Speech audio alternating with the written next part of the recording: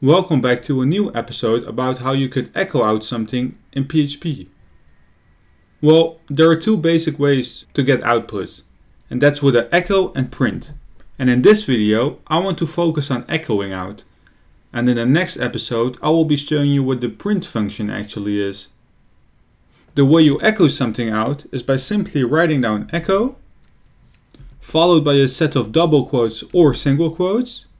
And in order to end the echo statement, we need to put a semicolon at the end. Whatever we want to put on the screen needs to be in between our double quotes. So let's say hello world. Let's save it, refresh the browser, and you can see that the output is hello world. So let's test it out with single quotes.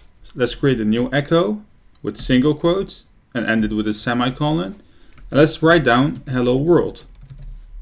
Save it, refresh the browser, and the output is exactly the same. Of course, there are advantages and disadvantages of using echo compared to a print. But a huge advantage is that it can output more than one string. And what I mean by that is that we can pass in multiple strings in the echo statement instead of one long sentence. The only thing we need to do is to separate it with a comma. So let's say that we want to separate hello from world.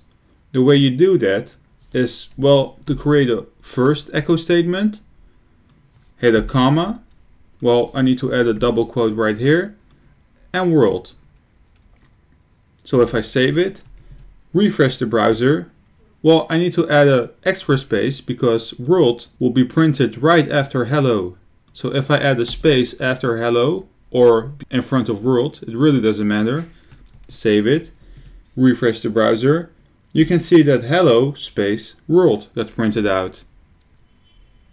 Another advantage is that an echo is slightly faster than the print method, but in most cases it really doesn't matter.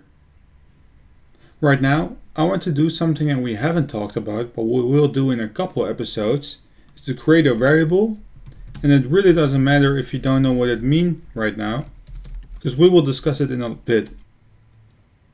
So I create a variable called name and set it equal to my name.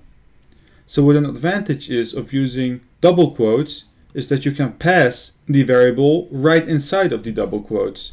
So let me replace hello world with my name is variable name. Let's save it, refresh the browser. Let me remove the second echo. Let's save it.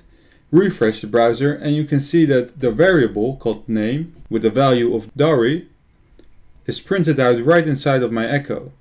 And we can put curly brackets around it, and that's what I actually prefer, so you know that, alright, this is a variable. So let's save it, refresh it, and the output is still the same.